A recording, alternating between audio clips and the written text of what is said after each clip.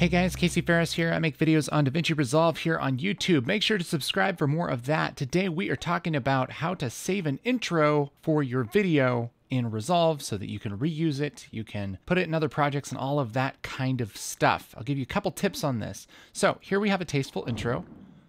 Ooh, complete with subtitle. That's what I'm talking about. All right? This might not be your style. If you think it sucks, well, why don't you just make something different? Okay? All right. If you think it rocks, well, thanks. It's nice of you. Here's the thing. I have a fusion composition. We have our animated shiny text here. A little bit of clouds in the background. We have a sound effect. I'll turn off the sound so you can actually hear me talk and stuff.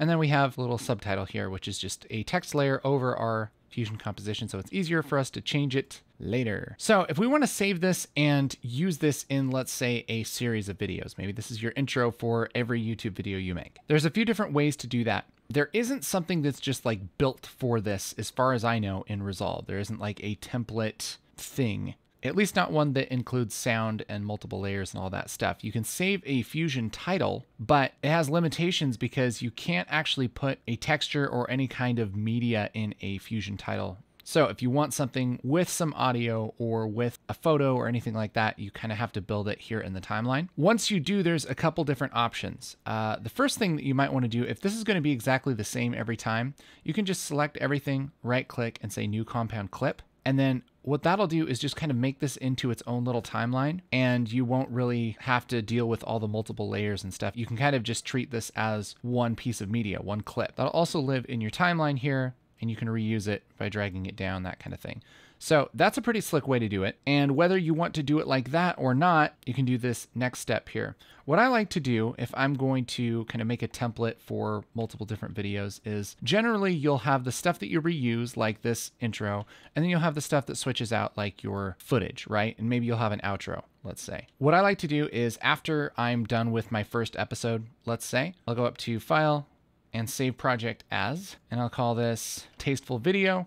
And hit save. All right, so once this is saved as a new project, that means if I mess anything up on this, my original work is still fine. So what I like to do is, let's say, just for the sake of things, that we have an outro out here. What I like to do is just select all of the media that's not going to be in every episode, you know, whatever the camera files or whatever the content is. Select those and hit delete.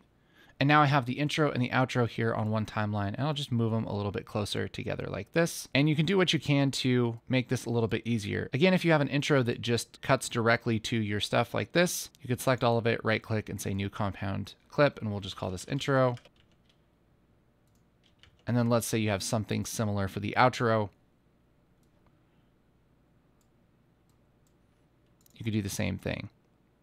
New compound clip, outro. Now you have your intro and your outro here in the timeline, and they also live up here in the media pool.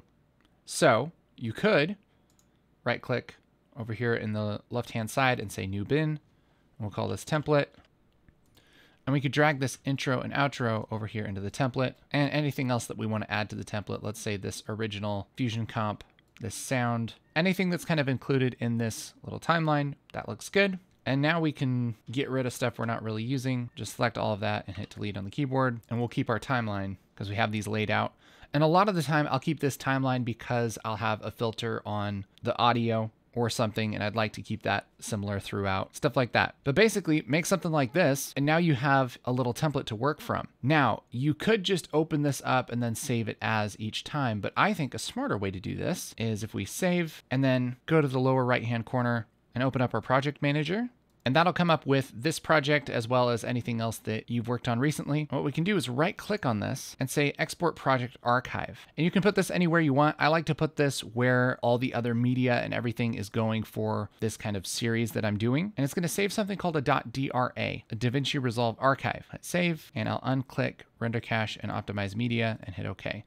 What that's doing is saving this project with all of the media and everything all included in one little folder. The great thing about that is that you can take this project, I guess as long as you have the fonts. It doesn't include the fonts, but it includes the media and all that stuff. You can take this project and put it on another PC, move it to your laptop or whatever, and open it up and have everything that you need for your template. Let's take a look at how to do that. let's say we have a different project open just so it's easier for you to see what actually happens here. So you could have a different project open or start Resolve and then right click anywhere here in the project manager. Again, that's the menu that comes up when you hit this little home. Right click and say restore project archive. You're going to want to click import project. You're going to be like, man, if I want to bring a project in here, I want to import it. Don't do that. Restore project archive. Then you find your DRA wherever you made that and hit open. And now it will bring up your template here. And the cool thing is you can right click and rename this something, episode 1. And let's say you open this, work on it, mess everything up, right? The good thing is because we're not actually working on the project, we're kind of making a copy when we restore a project archive. We can just right click, say restore project archive, and boom, open our DRA. There's our template again. We can open this up and here's our intro, all the stuff that we want to have in all of our videos. Pretty slick, right? So even though there isn't like an official way to, have a template or whatever, I think that's a pretty good workflow. So I hope this has helped. If you want to learn more of the basics of Resolve, check out this video. I think it's great. I think it's the bee's knees, as the kids would say. And you might think it is too. You might even think it's like the hornet's knees or like a blue mud dauber. Dude, there's these huge hornets outside of my house and they're blue. It's weird, man. Anyway.